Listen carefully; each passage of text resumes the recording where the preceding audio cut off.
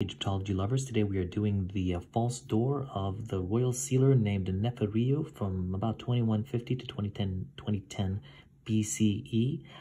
This is from a period for the first intermediary period monument example.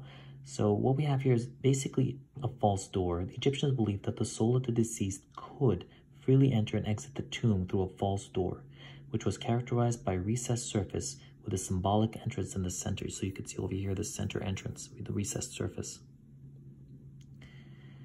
And by early Middle Kingdom, the false door design was combined with other elements and rectangular stelae. This first intermediary period monument exemplifies the beginning of that process. The text describes or inscribes on the jambs flanking the door, the double door, proclaim the owner's good deeds and accomplishments on both sides over here. So what we're going to do is read the hieroglyphs.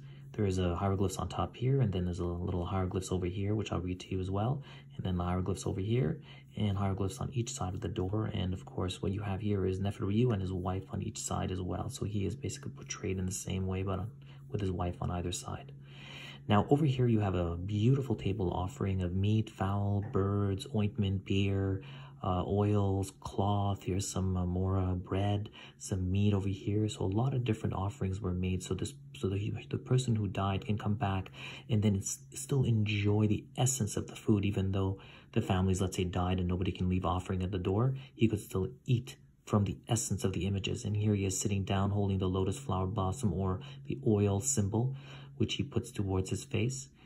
So the false door is very interesting here. What I wanted to show you is that here you have the eyes of Horus, which is the 𝓂𝐴𝑓, which is protection. And he has them on the door as protection, but also that he could see through into the world from the netherworld. So from the God's domain, you can see into our world. And over here, you have these little bolt symbols, the letter S. And on each side here, you can see them. They're basically meant to look like they're locking the door. So they're locking the door and they can be opened. But also, this is a symbol for the letter S, the consonant for the unilateral symbol. So very interesting little add-on, these little bolts to the door to keep it closed so it can be opened again through a voice or spiritual saying. So that's pretty interesting. So what we're going to do is going to go ahead and read the hieroglyphs starting from the very top over here, and I'm going to work my way down for you guys. Welcome back, Egyptology lovers. So today we're doing the translation. We're going to start from the very top over here. I'm going to turn off that magnifying glass so you can see. So looking at it over here, you can see that there's some offerings. So this is how it's read. It goes offering, which the king gives to Osiris, Lord of Jeddu or Besurus, voice offering of bread and beer, or bread and beer, provisions to the revered one, Neferiu, which is the owner. Now we have a little bit over here, some small little offerings. I'll read that to you. We'll put on a magnifying glass so you can see it. So there it is. And over here it says, it repeats always with the sa word, which is 1,000. So it says 1,000 libation. So this means a water libation. And over here it says 1,000 bread and beer. Here it says 1,000 ox and fowl. Over here is 1,000 gazelle, with the antelope, of course, or antelope. Here it says 1,000 alabaster or vessels, 1,000 cloth, so clothing. And over here it says 1,000 of everything good to the revered one, Neferiu again. Here's his name once more. All right, so that's pretty much the offering over here. And then we're gonna go down over to the second offering. I'll turn off the magnifying glass here and you'll get to see it. So now here is an offering to another god. It says an offering right over here, which a king gives to Anubis, who is upon his mountain, who is in the place of embalming, voice offering of bread and beer, provisions to Neferiu. So that's pretty much the information, the same as up there, but a different god with different titles. So now we'll go down over here and read the hieroglyphs over there. All right, welcome back, everybody. So now we're going to do the translation on the very top here of the door. So we're starting over here on the left side, and then we'll go over to the right side after. So the left side says, saying, now this is EU, it's not pronounced, it's just introduced the sentence. I gave bread to the hungry. And here it continues.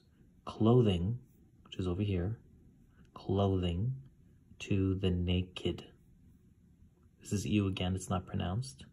I ferried the boatless, so people who didn't have a boat, in my boat, myself. So he basically ferried the people himself.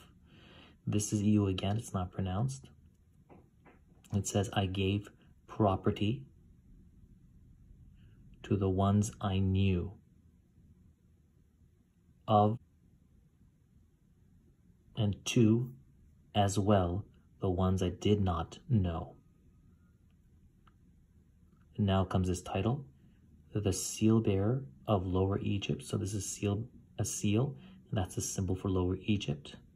And this is the sole companion, the revered one again, Neferiu. And below here is Neferiu with his wife holding his hand. And this is her name right over there, so you can see it. It says over here, his beloved wife. So his beloved wife, 𝓂𝐝𝑓𝐷. So this is 𝓂𝐝𝐻. All right, now we'll go over here to the next one. It says, O living ones upon the earth. So this is to gather the earth, the people upon the earth. And here it says, those who love life. So referring to the people who are alive. This is 𝑓 again, it's not pronounced for a new sentence, And here it says, I took care of those great ones in the year of sealing the sack. So sealing the sack means that when time of famine had happened, they sealed the sacks to make sure they don't run out of food. So probably people starved, but to maintain at least the majority of the population. So this is a time of period where there was some famine. So sealing of the sack. This is 𝑓 again, it's not pronounced. It just introduces the sentence. It says, I acted greatly with my strong arm in order to endure among my children.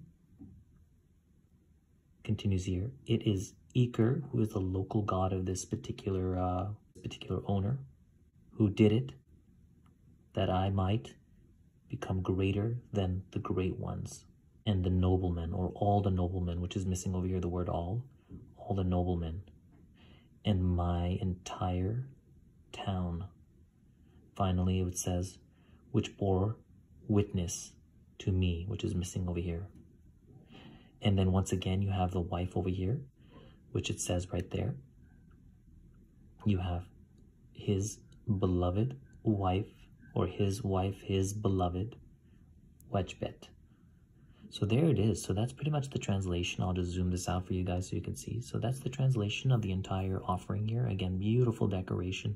This came from the Metropolitan Museum of Arts. You can check out the link to go to the Metropolitan and type the name of Neferiu, and you'll see the beautiful details of this with the image. I'll just zoom in a little more here so you can see the beautiful little carving of a bolt that locks the door on one side and locks the door on the other side, and the two eyes for the owner to be able to see through it. And this is a seal, almost like a seal symbol, which they would put normally on a door so it wouldn't be opened. So very interesting, very beautiful little piece of art here.